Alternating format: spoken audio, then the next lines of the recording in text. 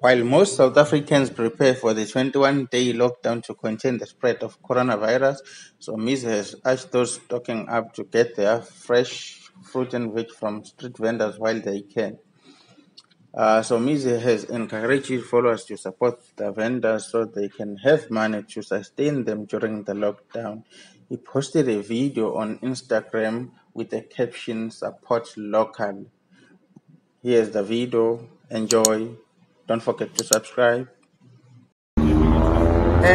Ngisebrafontein sabona mama ninjani mama ngikhona so ngifuna ukwazi ukuthenga ne so ngila angifuna ukuveza ubuso bakho ngithatha isithobe la.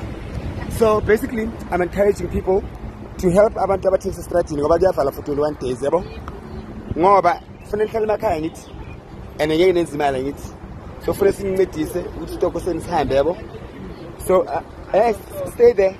Corona, bulisa from a distance. Hello. But you know we love you. I love you too. Alright.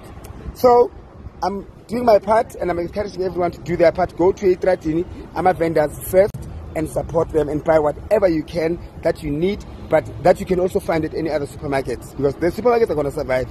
They are not gonna survive for 21 days. Ne? So mama, is it anything like see my in the stock must pay.